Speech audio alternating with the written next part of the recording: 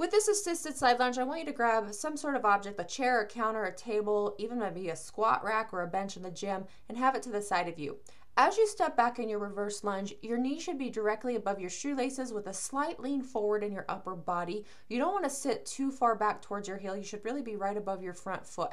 Now, the reason I don't want you to hold on to an object in front of you is that's going to encourage you to really lean forward and use a lot more quad. This is going to be a very glute dominant exercise. And as we strengthen your glute, you will no longer need the assistance and you'll have less knee pain. So you really want to keep all the weight in that front heel. Keep that knee directly above your shoelaces with that slight lean forward. Make sure you don't let that heel come off the ground on that front foot. You want to keep all the weight in that heel.